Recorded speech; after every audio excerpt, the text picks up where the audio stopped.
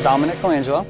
I am the ground maintenance here for Treasure Island, City of St. Pete, and essentially I make sure this place stays, up and running, clean, help with any little things that may go wrong.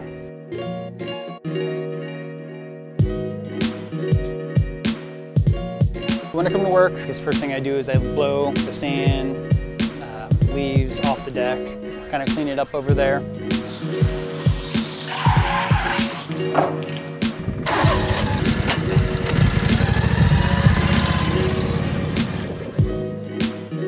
And then after all that's said and done, go down to the beach, make sure everything's all picked up over there, rake the area, make sure it's nice and clean. It's the start of my day.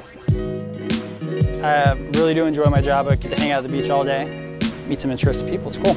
I've had a couple of people come up and they didn't realize this was owned by the City of St. Pete, so we kind of give them a story about it.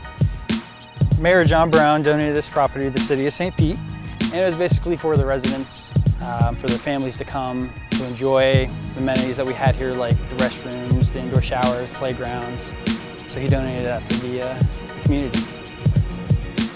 Today's a beautiful day. I love feeling the wind. I love looking at the water when I drive around. It's kind of peaceful. It's kind of like I'm just by myself, getting the job done, but it doesn't feel like work. I like the freedom. I like being out by the water. It's always a beautiful day, and it's something a lot of people don't get to do.